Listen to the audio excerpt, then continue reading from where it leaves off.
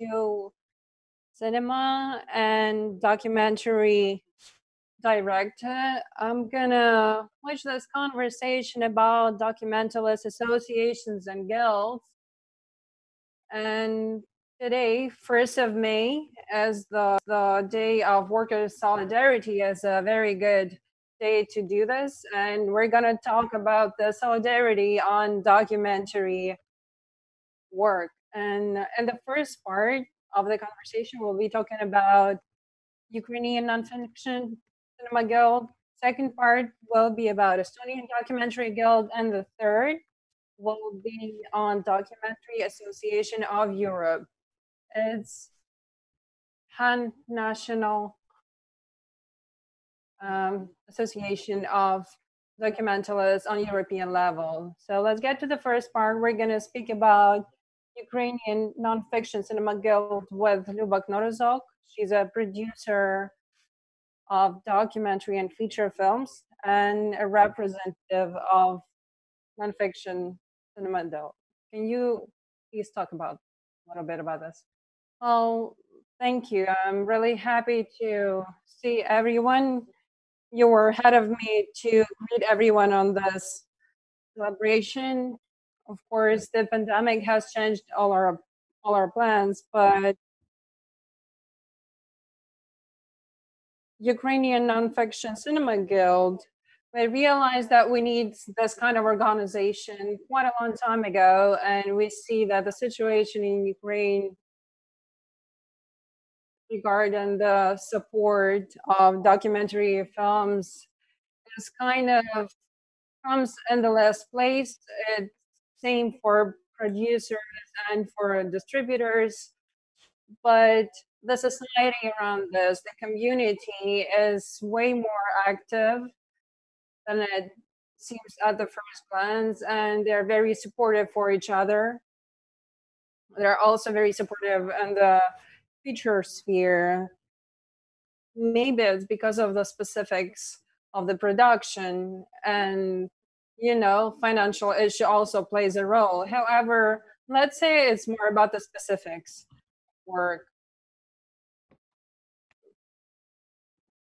with 12 pitching that happened at the end of last summer.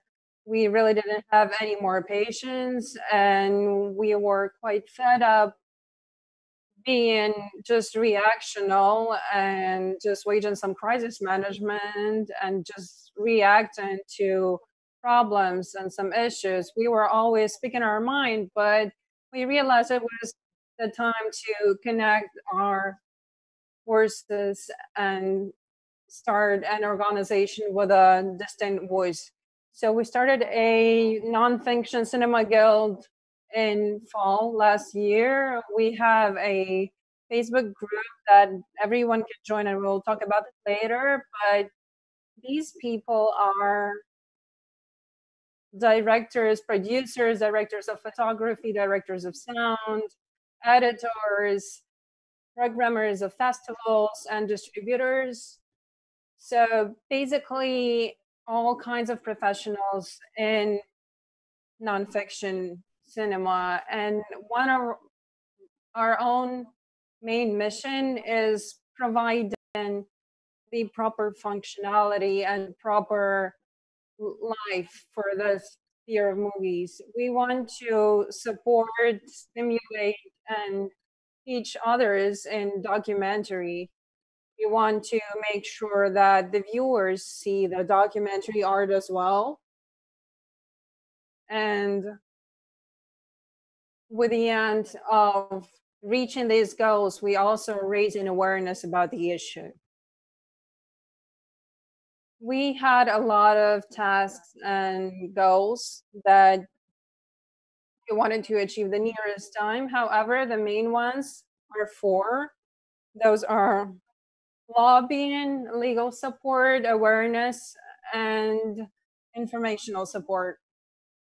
First of all, lobbying is one of the main goals, and it's the lobbying of the documentary movie interest in Ukraine. We know that Ukrainian legislation is We know that legislation in Ukraine is really not perfect in any kind of cinema sphere, but there are many things that are not functioning at the moment. And documentary production is quite peculiar in Ukraine. And unfortunately, we cannot play by the fiction rules. There is no pre-production, and there is much more development. So it's quite a different structure of work. There is no fixed timeline for production that can be created in the fiction movies. It's not something that can be thoroughly planned.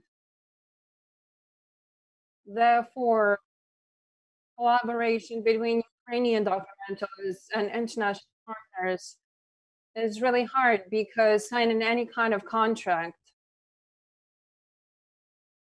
it implies a lot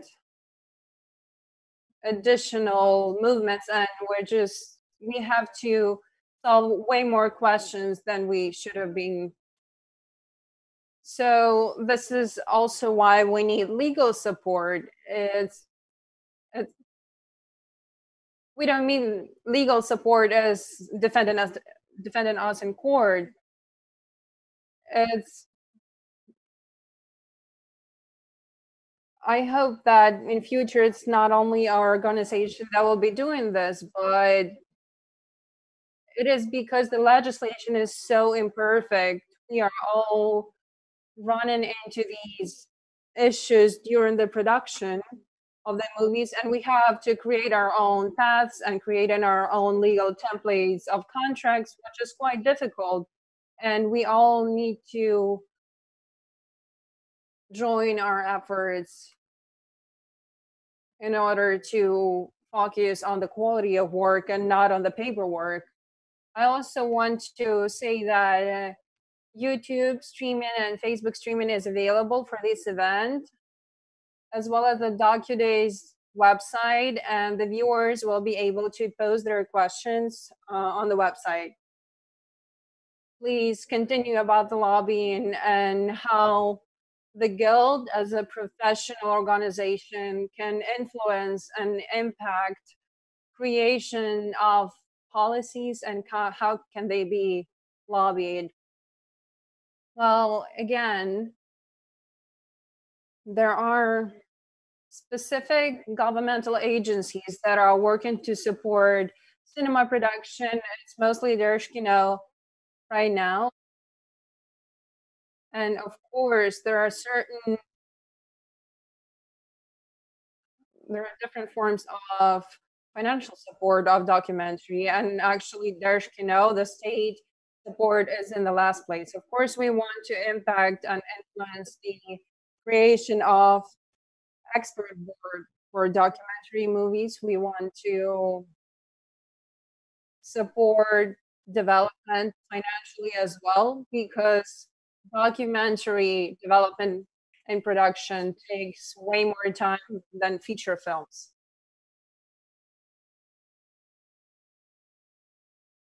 Because certain features that are very vivid for fiction movies are not relevant for documentary at all.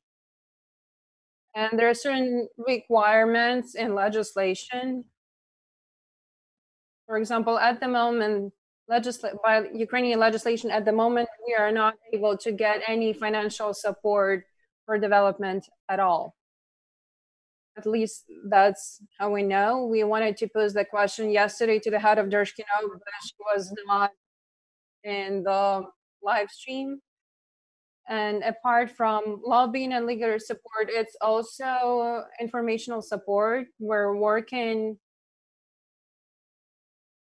talking about Ukrainian Guild in particular, and we want to spread the information, spread the word, because a lot of the members are participating in different programs and visiting a lot of film festivals, and we need to share this information and make sure that people see it.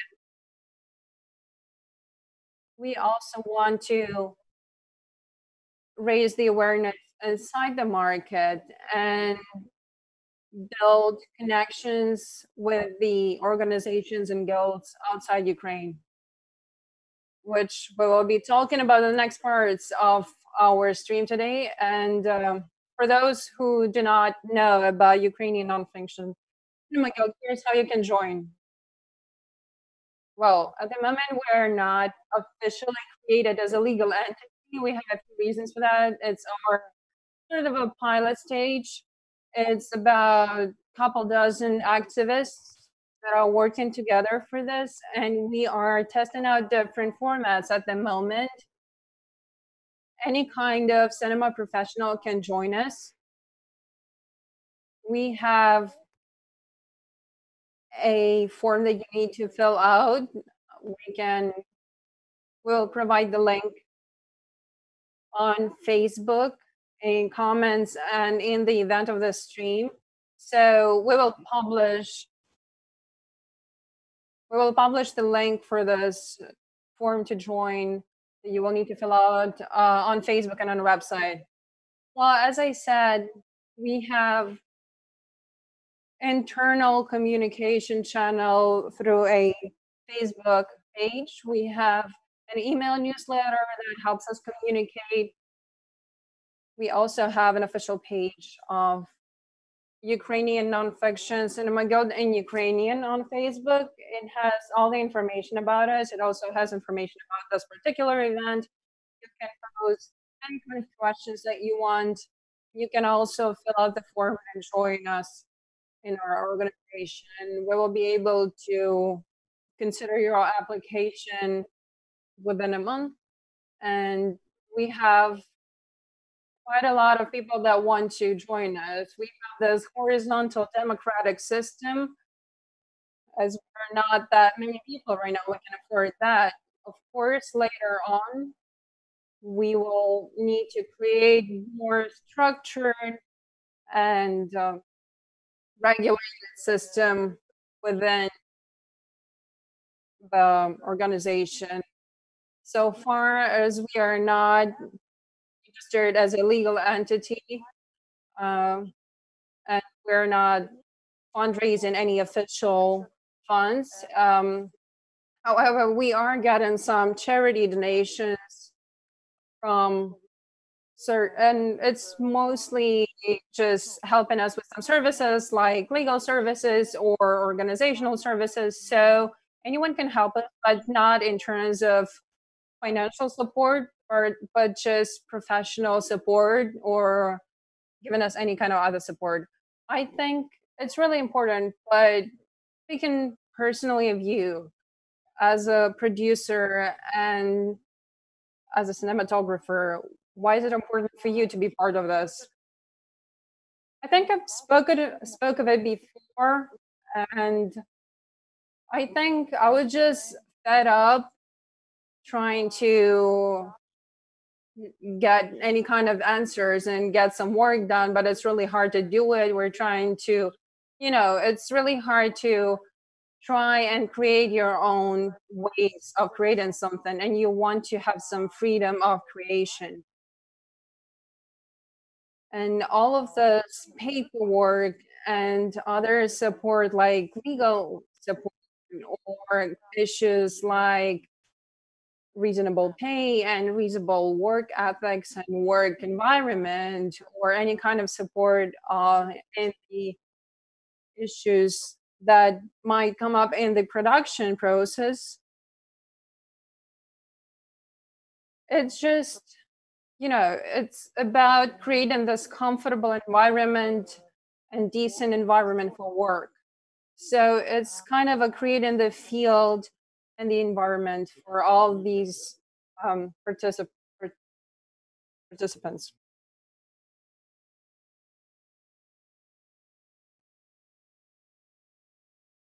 Well, as a participant of that story, I can say that when I was a student at film school, that was a big advantage, and I have much better understanding that we need to collaborate. And if we collaborate, we can create new value or greater value. as opposed to us working on our own. Right. That's very weird because I started listening.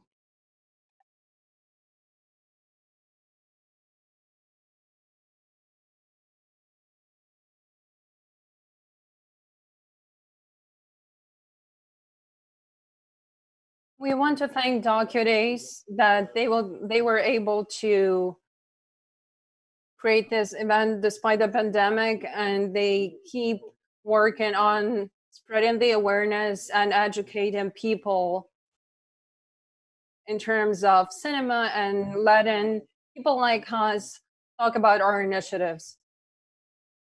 Well, we didn't have any questions from the viewers yet, so I suggest we move on to Estonian Documentary Guild, because this guild exists for quite a while now, and it's quite effective in lobbying and raising awareness, which are also the goals for Ukrainian Guild. It's really interesting for us. How do you manage this, and how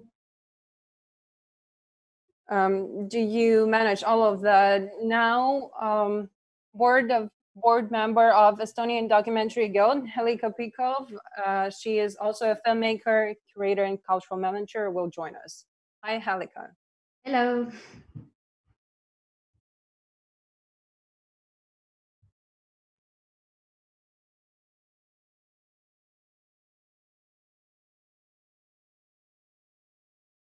Thank you for joining us and agreeing to speak about your own experience. Please share with us, how does your guild function? How do you work within it? All right. I prepared a little short presentation, but after that, I would be happy to take all the questions as well. So my name is Helika Pikov. I'm a documentary director and cultural manager, as well as board member of the Estonian Documentary Guild. Estonian Documentary Guild was founded in 2012. It's an NGO. We have around 50 members and 3 people on the board.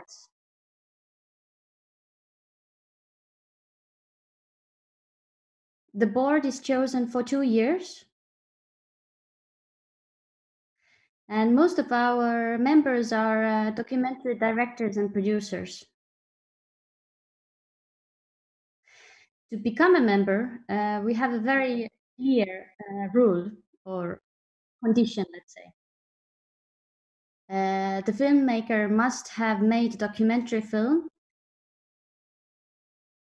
that has been broadcasted on TV or shown on a festival. So basically, we don't really have very strict rules to become a member. And many of our members are quite often involved in other kind of projects as well. Some of them make fiction films, some commercials, TV productions. But the focus of the guild is creative documentary. So we have set the aim that we want to represent documentary filmmakers and documentary film as a distinct art form. So what are our goals? I think throughout these years, the most important thing has been building a community to create opportunities to exchange ideas and experiences. and also to create the feeling of belonging somewhere. Because very often documentary filmmakers are kind of lonely wanderers. So the other thing, of course, what you from the Ukrainian side mentioned as well, is to protect documentary filmmakers' interests.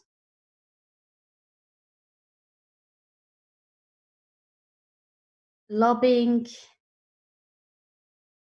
and also, whenever possible, putting up candidates for all kinds of decision-making boards in Estonia. So, for example, in our culture endowment, we have for years now always one person from the Documentary Guild.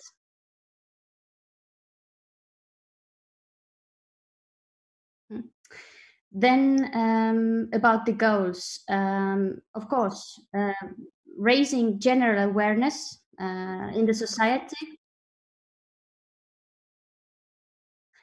about documentary filmmaking, about the process, the specifics of documentary filmmaking, but also ethical questions and filmmakers' responsibility in all this. Then quite hard problem to solve, distribution. And then last but not least, arranging educational meetings, courses, workshops.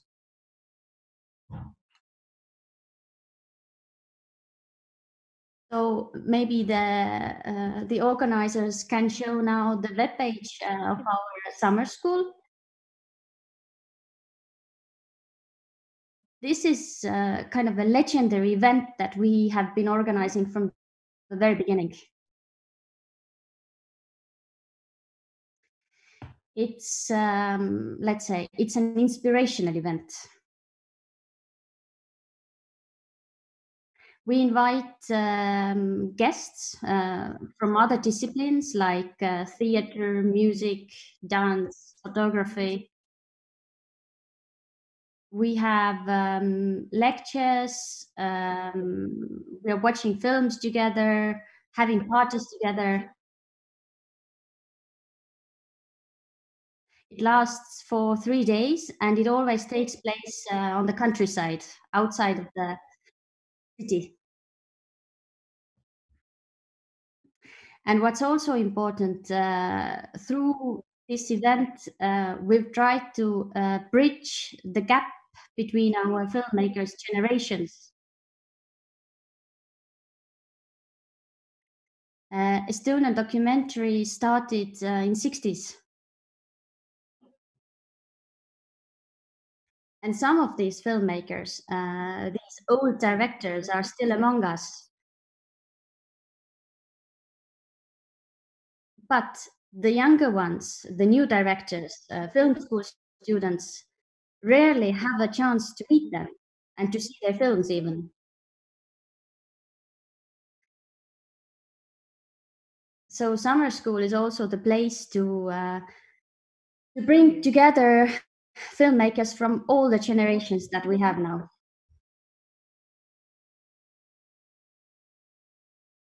And that's also part of this, what I mentioned before, the community building.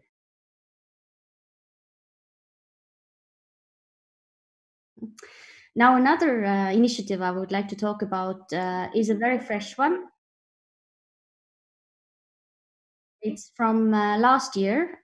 We started 2019. It's called Ice and Fire Docs.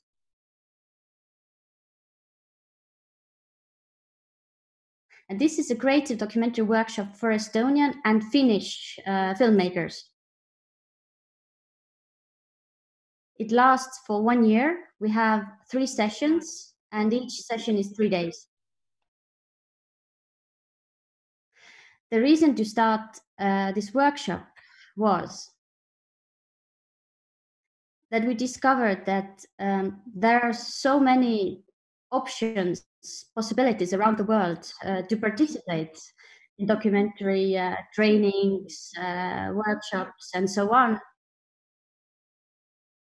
But Estonian projects, for some reason, are not selected there, not too often. And we figured out that probably our weakest point is somewhere in the development phase. That it's not about that we don't have good enough ideas or we cannot make good films, but just in the beginning of the process, we are not perhaps able to develop the idea so that it would be understandable for international audience as well.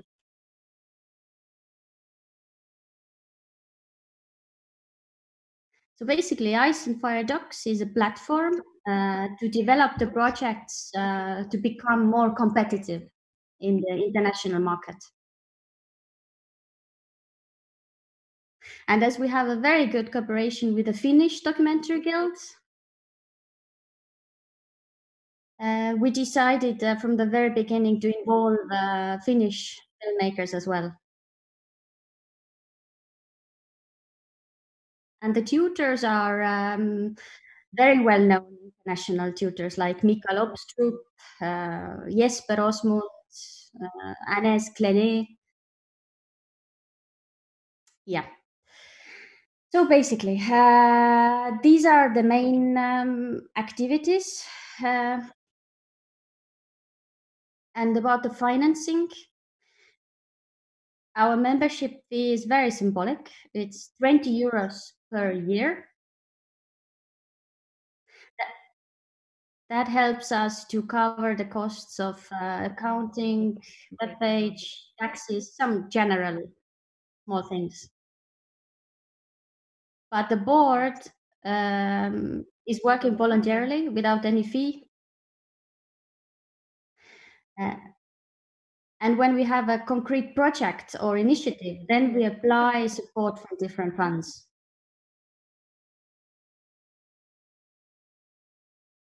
There are two of them in Estonia.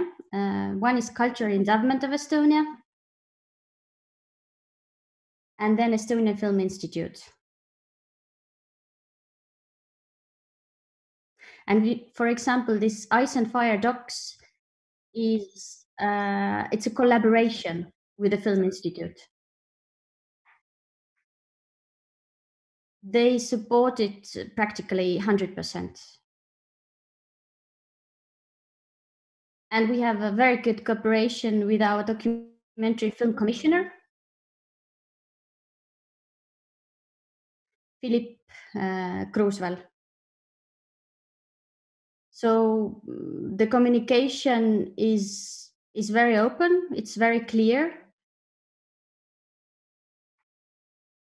And also the financing from the Film Institute is quite well organized. The pitchings are open, everyone can participate. Usually every time there are 2 or 3 experts from outside who are also deciding about the funding of specific projects. And there's also separate support for development and production. So I was kind of surprised to hear that in Ukraine, as I understand, you don't have support for development. In our case, the support is not too big. I didn't hear. There is really lack of support, but we're really interested to know how the financial support is happening in Estonia. Okay. So about the development, I will not go too much into detail in the numbers. But the maximum you can apply for development is 15,000 euros. And then you always have the other fund, the culture endowment. More about the guild. Communication is a big part of our work as well. We have a nicely working email list, Facebook group, which is open. And in maybe 2-3 months, we meet and discuss different topics.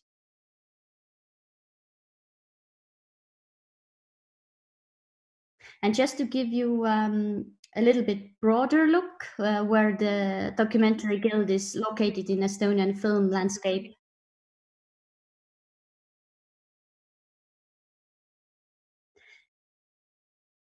We have kind of been divided by genre. That, for example, we have Estonian Animation Union, then Estonian Film Industry Cluster, which is mainly for fiction and feature film producers. And then Estonian Documentary Guild. The focus of these three is a little bit different. For example, the cluster is a lot about lobbying, high budget industry projects, international co-productions, and so on.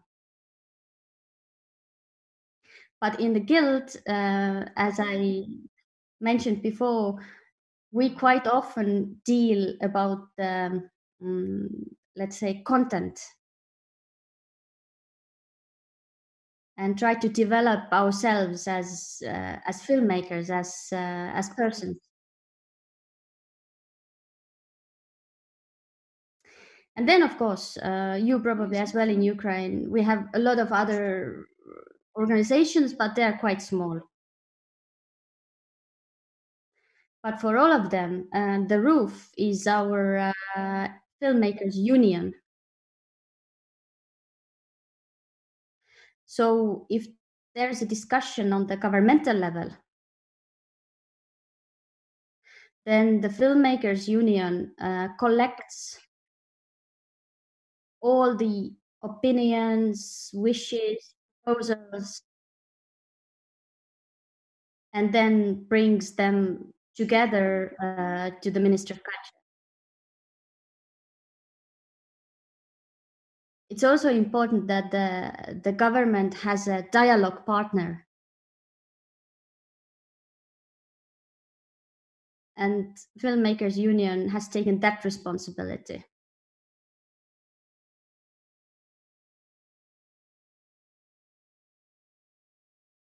Thank you for such a detailed story. We have a question from the viewers. In particular, Nadia Profan is asking, well, there's many questions about membership. Do you take applications? Do you take short film directors or those that have only made one movie? And also a question whether are there the same rules for full feature films and for short films? Also a question whether you were separating television documentary from creative documentary, and whether television documentary representatives can also join your guild, those that actually create this documentary content, but for television use. Okay, about becoming a member, yes, we have it can be also a short film that has been made by the person who wants to join. Because some people have joined right after the film school. and film school students always participate our summer camps. So we really try to involve everyone, but we don't want members who kind of like I wouldn't like to say dead members, but the members who don't participate at all.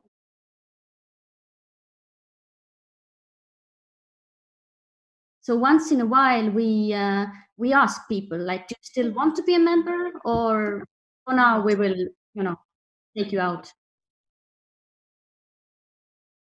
So at the moment, this 50 is really like, I can say that most of them are actively participating, and we hope to grow, although almost most of the documentary filmmakers now are already members.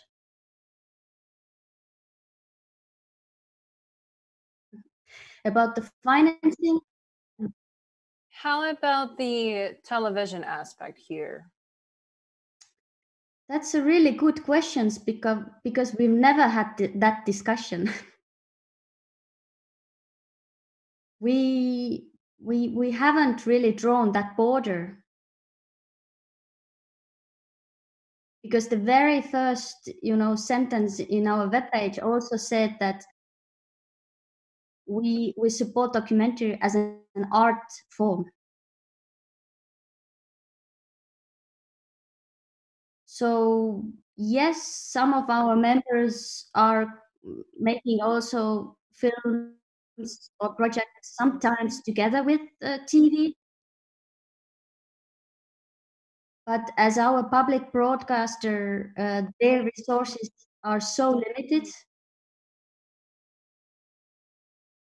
then you cannot really say that you have documentary directors working in the broadcasters.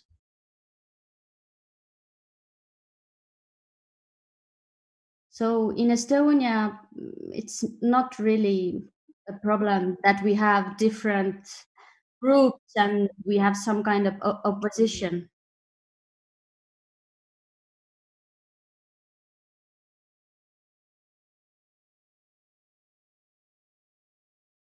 Thank you, Halleck. I asked this because in our guild, we did have this discussion whether we should be a guild just for the documentalists that only work in creative sphere of documentary, or we should be letting everyone join, including people that shoot film, some newsroom footage and some materials that are just for the television. So we were really interested to see your point of view here. I also wanted to ask, how do you make decisions within your guild? What are your general day-to-day process? You said that you're usually getting together once in 2-3 months, but how do you usually make decisions about the new members? And if you want to make some kind of a public statement or anything like that, how is that decided within the team? Mm-hmm. Well, we have kept it really simple. It's like pure democracy, but just not to let's say, not to put every detail to the email list where people have too much information every day anyway. Then quite often the board, which is 3 people for 2 years, discusses first, and often we also make decisions. I cannot hear the translator.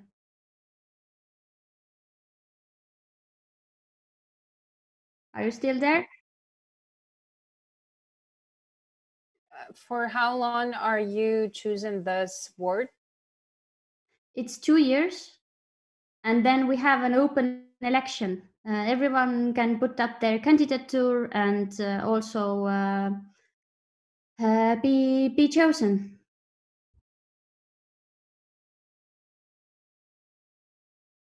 Thank you, Halika. It's very important. I see that we have quite a lot of viewers.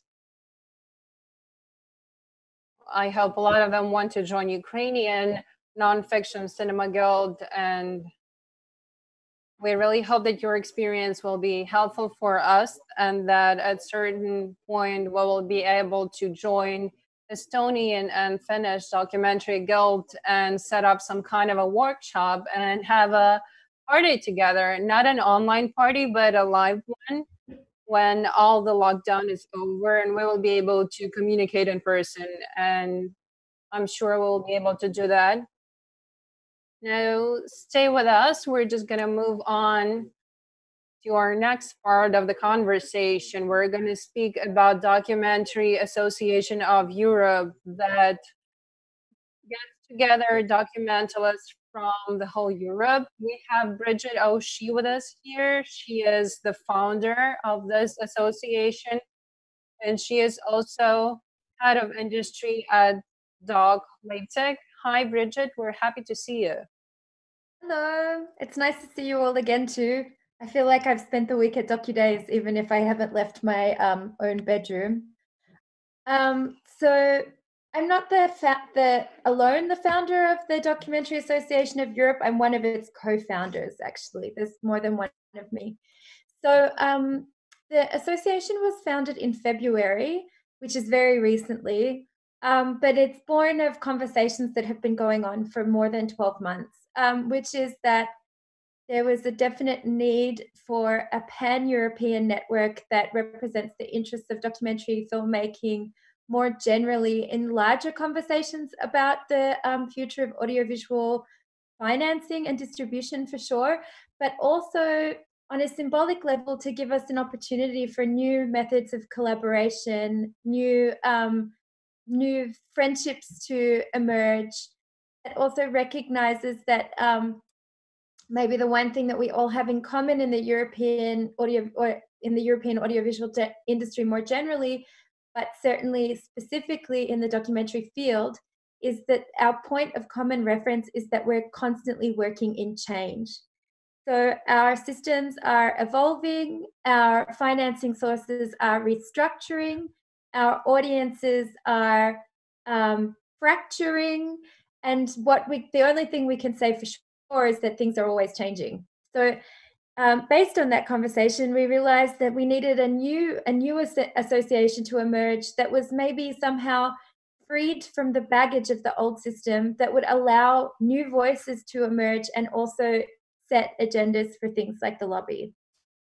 I think what for sure the Documentary Association of Europe has in common with the two other national associations that have spoken, or in the case of Ukrainian Guild that spoke previously, is that we definitely had a lack of patience to expect things to change by themselves. We don't believe that structures are self-regulatory, or that it's possible for organizations and structures to be fair when left alone. We don't believe in this kind of capitalist or neoliberal thinking. And we're fed up of also being reactionary, fed up of always saying no, instead of trying to create systems that maybe are more based around things like yes. And really, we are trying to find and develop a distinct voice and language that speaks for a lot of different parties in one voice in order to make change happen perhaps more quickly and more efficiently.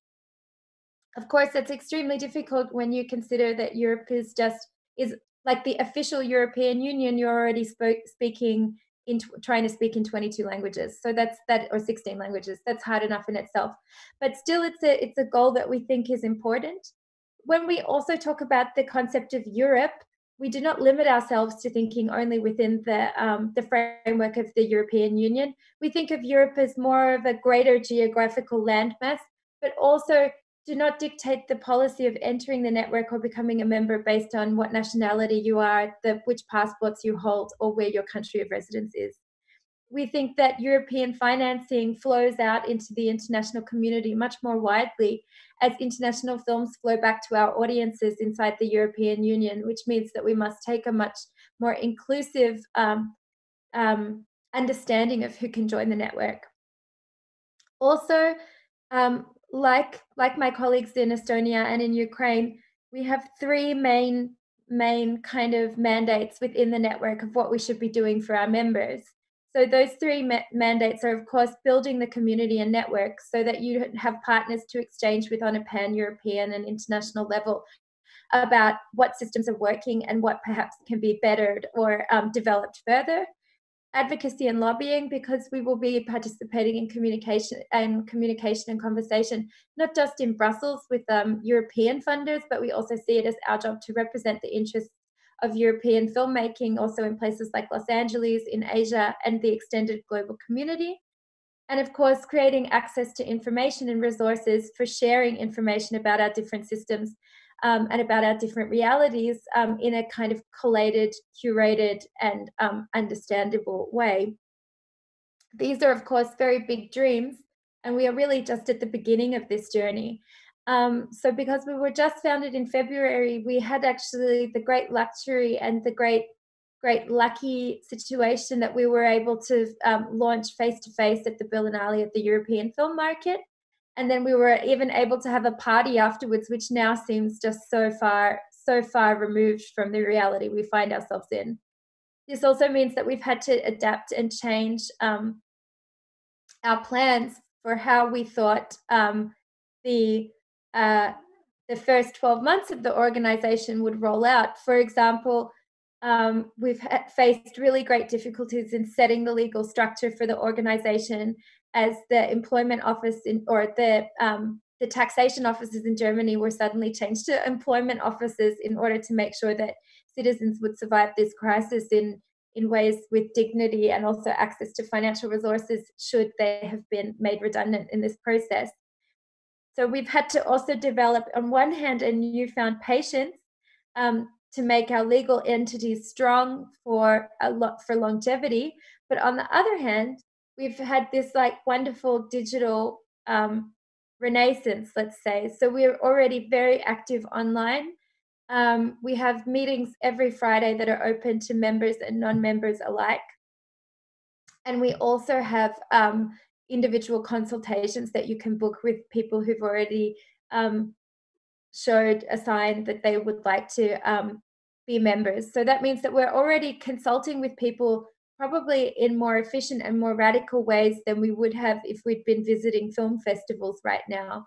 So this is very good. And all of this information that we're collecting through the consultations and through these Friday hangouts, as we call them, actually is it's a two-way conversation. So on the one hand, we're trying to share our expertise and our experts in the network with people who feel vulnerable and isolated in this unknown period, but also it's giving us really great insight and access into not only the psychology of the European marketplace, but also the really great challenges that we face that will now inform the next steps of our lobby work, which we think will start in more seriousness in the beginning of 2021. I wonder if there are any questions or if I should continue. I guess I continue. Yes, sure.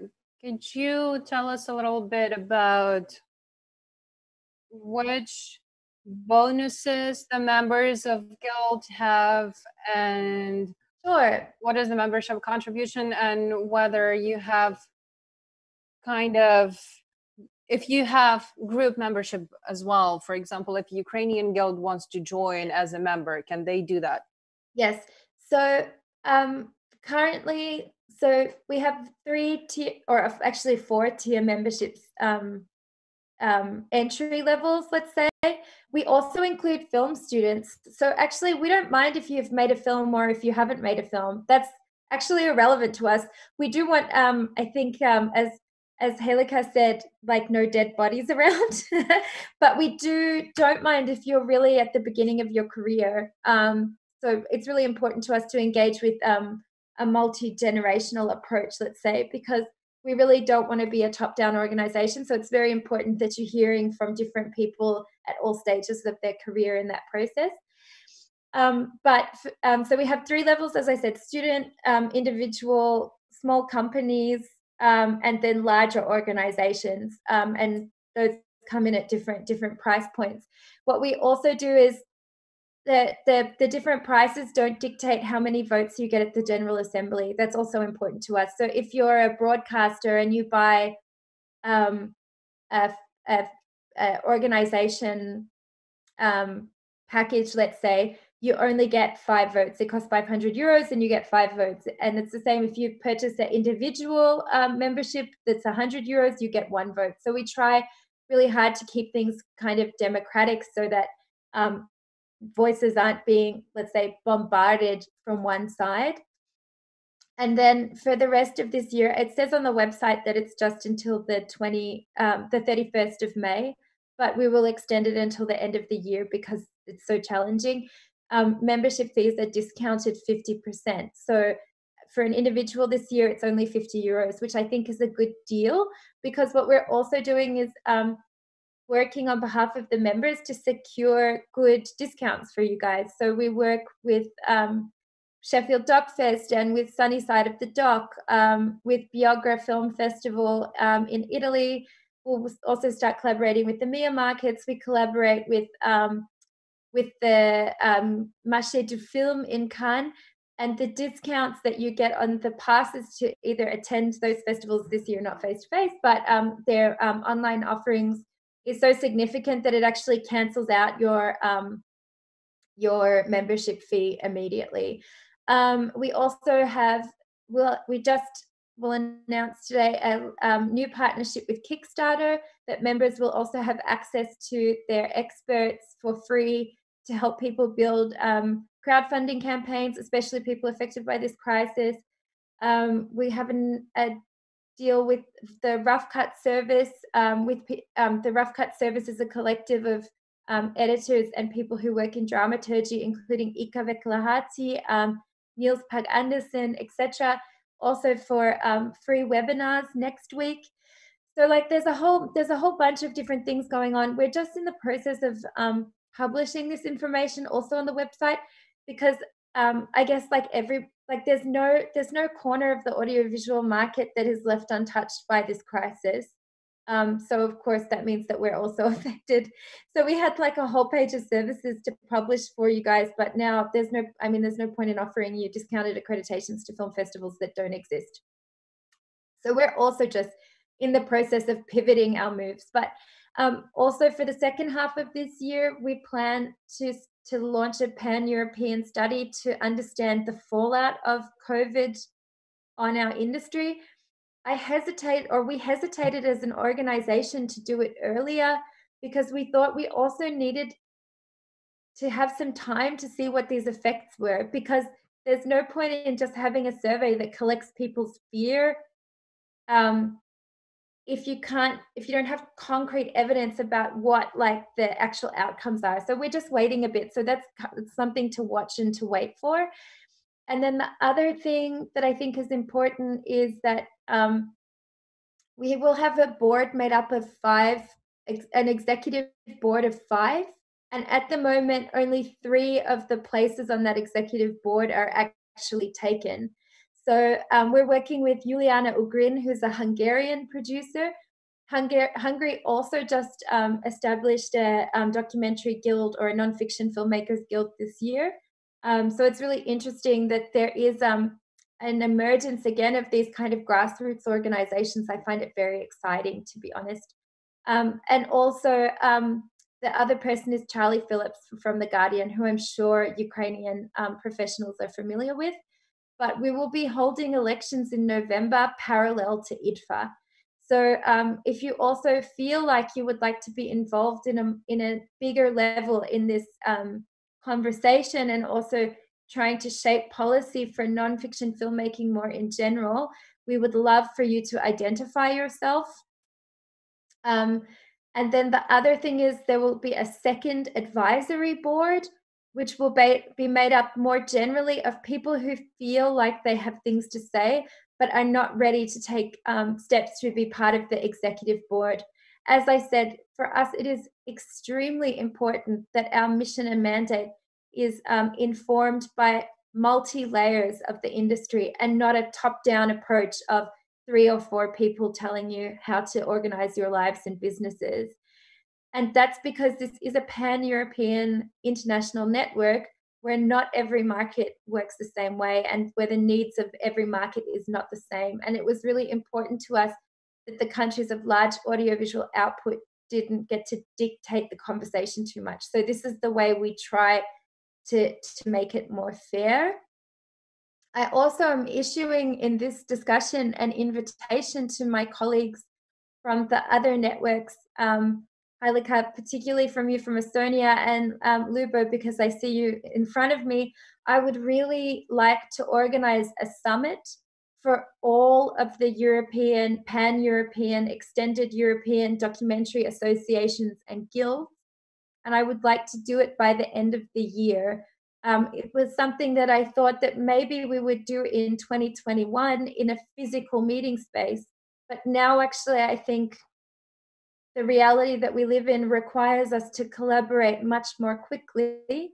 And I hope that you would join me on this journey, because I think it would be good to really have a 1 day or 2 days where we come together and compare the resources that we already have and identify what the gaps are in both our knowledge, in our skill sets, and in the data that we have, so that we can go out really hard after this crisis and demand the things that are rightly ours.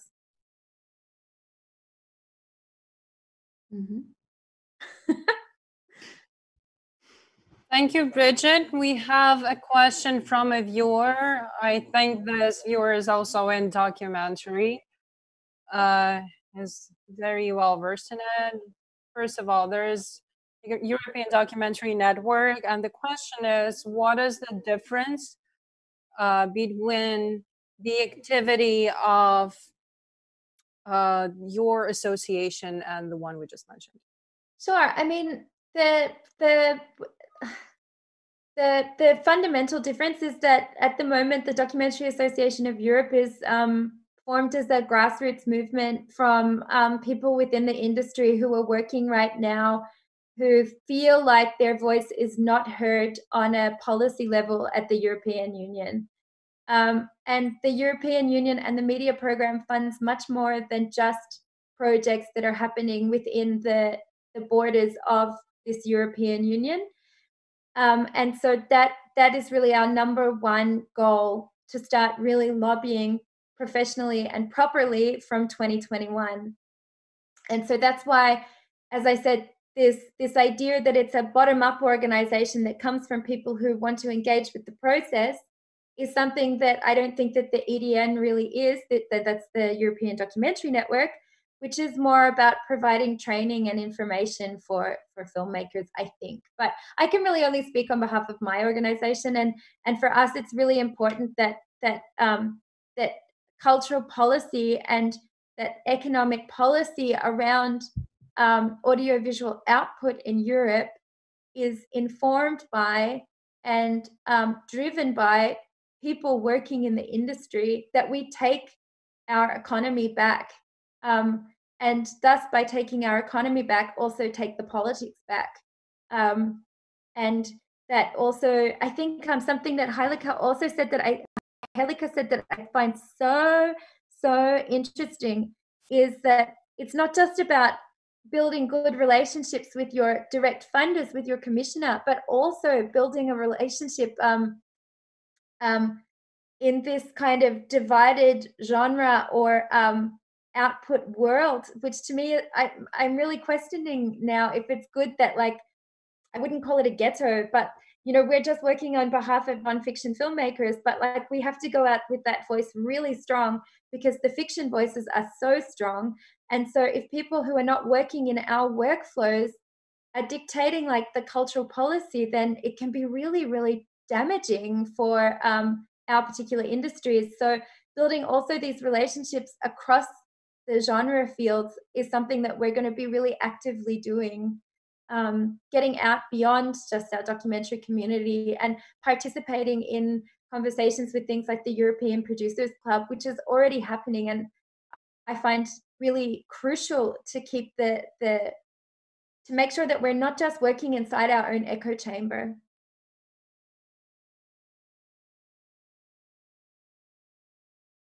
Are there more questions?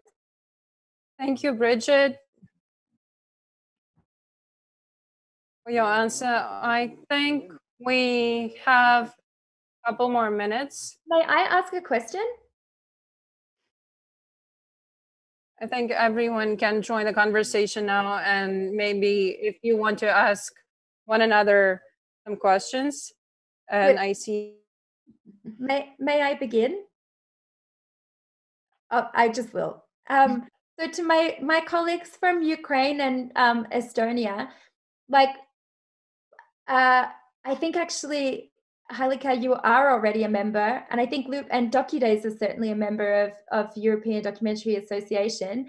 But can you tell me maybe like why you think it's in our interest to also do cross-border collaboration, and what you would expect of a cross-border or a pan-European organization, and why you think it's a good idea or a bad idea?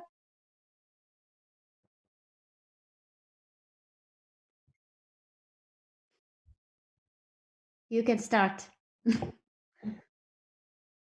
Alika, you can start. You have just about 30 seconds. I have to think a little bit.